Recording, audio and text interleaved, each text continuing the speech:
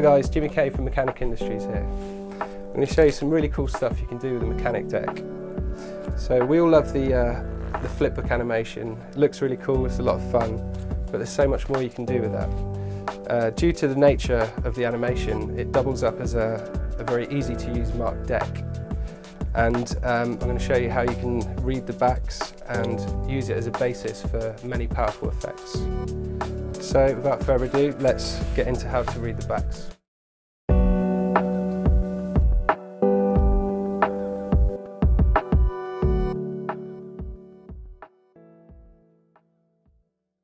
Show you three versions, kind of like one that you can do in the hands, one that's better suited for the table, and yeah, just to give you some ideas of what you can do with it.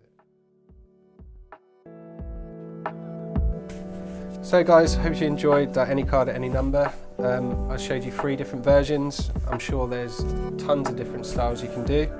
And just, I want you guys to think about the marking system. So whatever effects can you do with it? You can do a really nice thought of triumph. So the card that they've thought of ends up reversed in the deck.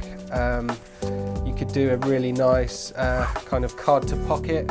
So control the card, palm the card to pocket. There's a million different things you can do with this.